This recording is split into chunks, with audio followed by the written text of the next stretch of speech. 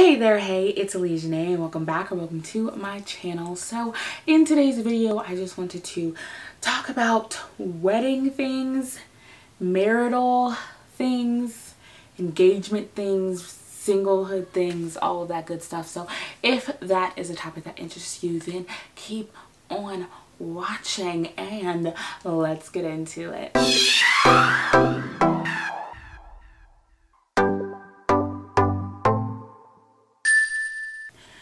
So today's video is just going to be a little chatty video about all things wedding, marriage, pre-marriage, all of that good stuff. Because y'all, I am getting married in 3 months. 3 months. That is crazy. Like, y'all have no clue how insane that is. Like, oh my goodness.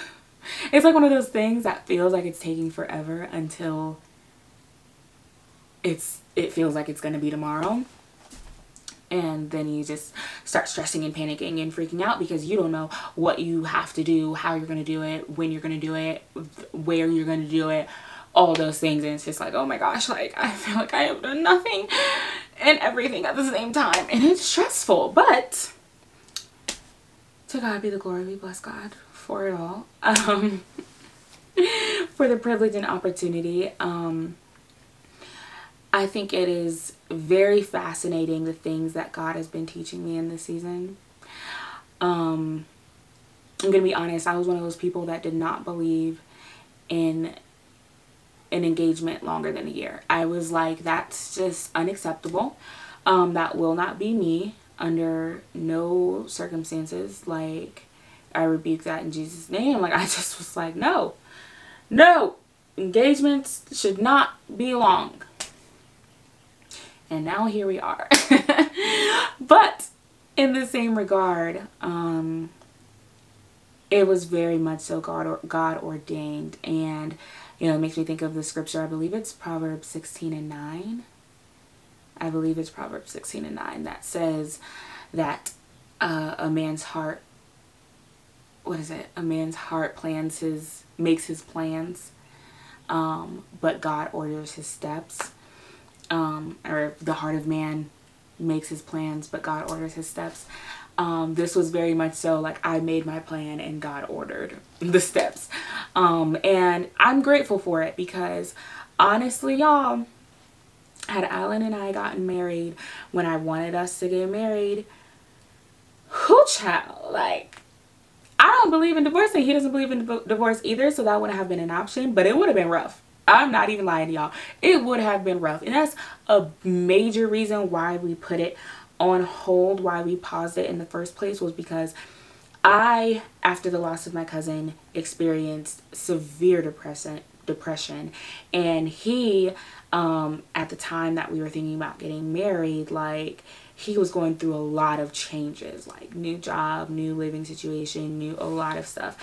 And dealing with a fiance who was severely depressed, like, and he was trying to navigate that and figure out, how do I cater to you? How do I, you know, not overstep boundaries, but still like not do anything, you know? Because he's like, you're not my wife, so there are some things I can't do. But then it's like, what can I do? Like, he was trying to figure it out. I was trying to figure it out. I was checked out because I was just not here mentally. And it just would have been a very horrible way to start a marriage. It would not have been good ground, good soil to begin a marriage. And so both of us agreed, like, yeah, let's wait. And I'm so glad we did, because now, like, that marriage is really on the horizon and I can, like, see it coming. Man, I'm so excited. Like, I'm nervous, I'm not gonna lie, because, like, I ain't never been a wife before, okay? I don't know what I'm doing. But I really am excited. Like, oh my gosh, I get to marry my best friend. And that is just the most amazing feeling in the world. Like, man, but just the conversations that he and I have had, the growth that he and I have had individually and collectively, this season of just God just teaching me to be patient, let patience have its perfect work. Like, I truly believe that in this season of patiently waiting, he has really been perfecting some things in Alan and perfecting some things in me, so that there can be a perfection in our marriage. And obviously perfection is a little bit exaggerated, because we're not perfect, we are flawed humans, and so there will be imperfections in the marriage, but I truly believe that it is God ordained, and that he will get the glory out of our relationship. Like, for real, for real, for real. I truly believe that. I want God to get the glory out of my life 100%. And so, you know, marrying Alan is a part of my life, and I want him to get the glory in that. And let me tell y'all, like, he's already getting the glory, because the number one reason I did not believe in long engagements is because I vowed to celibacy, which is no sex before marriage. But specifically, so there's abstinence, which is like absolutely no sex before marriage. And then there's celibacy, which is like, I had a little bit of sex, and I'm gonna stop having sex until marriage. So I had sex before and was like, yeah, no, I don't want to do that. I want to be celibate with the man that I marry. And I was like, more than a year of waiting? No, like, it's not possible. I'm gonna slip up. Like, I did not see that being a realistic goal. But y'all, God has been doing it. Like, what? Like, God has truly kept us. Like, for real, for real, for real, for real. He has kept us. And it is such a beautiful thing. Like, it's just so amazing to be fully in love with someone without the confusion of, I like the way they make me feel, or I enjoy the way they make me feel. And it's just like, no, I enjoy your presence. I enjoy communicating with you. I enjoy fellowshipping with you. I just enjoy being around you, being with you, and nothing is tainted, and we're not wearing rose-colored glasses that are making things that are horrible look amazing. Like, no, it really is good. Like, looking at it and seeing that it really is good. The relationship is good. The man is good. Like, and there's no, well, maybe, or even like in times past, it was kind of this whole, like, I would hold on to relationships because I had sex with them, and it was like, now I feel like I'm obligated to stay because, you know, oh, he's in the church, or he's a minister, or whatever. Like, we gotta get married now. We have to. It's biblical, right? Like, there were a lot of times I stayed in relationships solely because of that, and not because they were actually good for me. But I can truly say that Alan is good for me. Like, oh my gosh, I am not about to cry. Why did I just start getting emotional? That's not even the type of person I am. But anyway, he really is good for me. Like, he really is my best friend, and I can go to him about anything, and we can laugh about everything, and I can be my goofy, nerdy, weird self around him, and he loves it. Like, he doesn't try to change me. He doesn't ask me to alter in a way, or, you know, oh, can you laugh quieter, or can you be less you? Like, he is okay with me in every part of me, and that is an amazing feeling. It's just incredible. And even, you know, in this time of being engaged, like, I've even been more intentional about spending time with God, because you know, I've watched different podcasts and read different books that have said, you know, once you're married, your time is a little different, and you don't get to spend the same time with God as you would before, which I don't really see how I could get it when you have kids. But I'm like, with a spouse, shouldn't there be like a... Anyway, we gonna see when I get there. But I still have been more intentional about just spending that time with God, and being just in his face and in his presence pre-marriage. And it's been a wonderful thing. And God has been cleaning some things up in me, and showing me and helping me to grow and to move into what he's called me to do and what he's called me to be. And I'm still trying to figure it out, and I'm still navigating some things. I don't have all the answers, but I do know that I'm closer than I've ever been before. And I don't mean that as in like I'm closer to God than I've ever been before, though I probably am.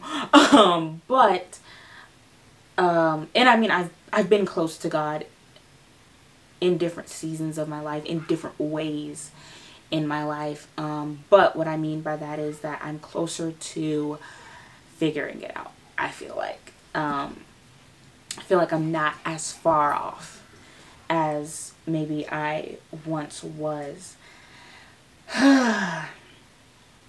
But you know, being engaged, it comes with its pros and cons. One pro is that when I get hit on, I don't have to say anything. I can just go, and they leave me alone. And I told Alan that. I was like, oh my gosh, like, that is the best thing in the world. To just tell a man, like, it's like, hey, Sade. And I'm just like, and then he goes, oh, shoot, you married? Oh, my bad. And then they shoot. So that's a pro.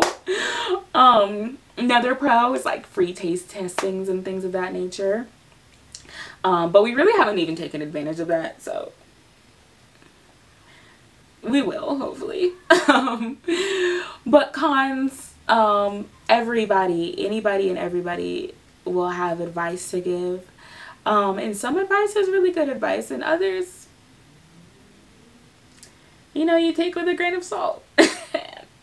You got to know how to separate the wheat from the tare, because everybody's advice is not God advice. It's not godly advice. It's just people talking out of their own bitterness or out of their own hurt or out of their own disappointments, and it's not really edifying. So that's kind of annoying, but it comes with the territory. I mean, like, literally everybody will have a comment about everything. They'll talk about what you're gonna wear, what your colors are, what your theme is, what your venue is, what your everything, every single thing. Somebody will say something. Oh my gosh, why are you having it at that time? Why can't it be at this time? Oh my gosh, why are you having it there? Oh my gosh, parking. Like, and you just have to stop and go, girl, man, boo, whoever you are, if you love me and if you love him, you will support us.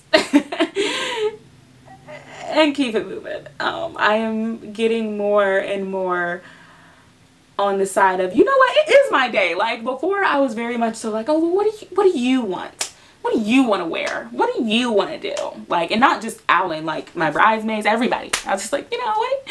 Now, I'm not rude with it. Like, I'm not a bridezilla by any means, but I am more like, you know what? No, this is my day, and I want this to go the way that I want it to go. So, period. But I am still just really excited, and just, you know, still prayerful and everything. I never saw me being here in this place. Not for real. Like, I dreamed of it, but not really. And if I'm being fully honest, growing up, I always wanted a wedding, and I always wanted kids. I didn't really care about the marriage. I didn't really care about the husband. The husband was more of a means to an end, right? I just want kids, so, and I don't want kids out of wedlock, so, you know, tag you're it. But prior to meeting Alan, I was starting to really understand, like, the beauty of marriage and the sanctity of marriage. and I was really getting an understanding of God's call to marriage. And everyone won't be called to marriage. Everyone won't be a wife or a husband. But I was starting to get it, like why people got married for real, and why people stayed married. And now that I have Alan, I'm even more excited about the marriage.